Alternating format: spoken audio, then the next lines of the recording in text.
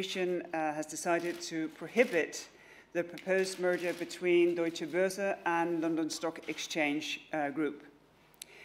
The European economy depends on well-functioning financial markets.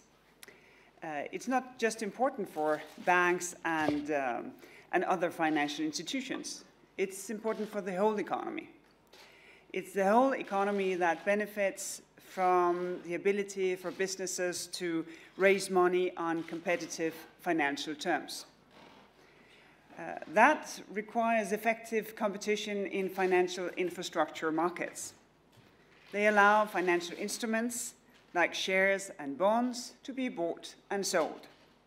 Those markets are already concentrated with a small number of large operators. How exactly this market works and the products that they trade, well, it may seem like rocket science. But actually, our competition concerns in this merger, they're very simple. In some markets, Deutsche Boerse and London Stock Exchange both provide the same services. And in some of these markets, they are essentially the only players. And the merger would therefore have led to a de facto monopoly.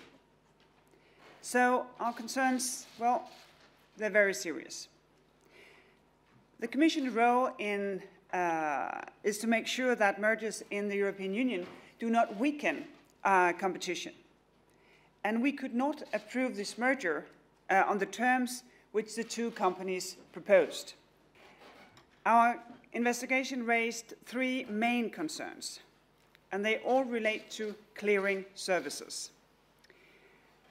Clearing services essentially ensures the execution of trades made on stock exchanges.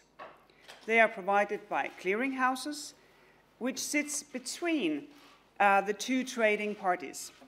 It's a political question, but directly related to the case, so I'm not going away from this.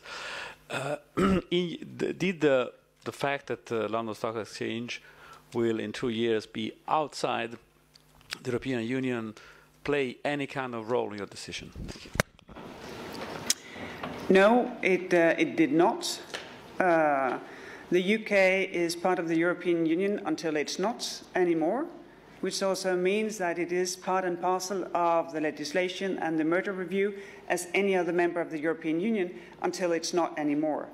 And triggering negotiations today, well, that's not the end of the procedure, that's the beginning of the procedure.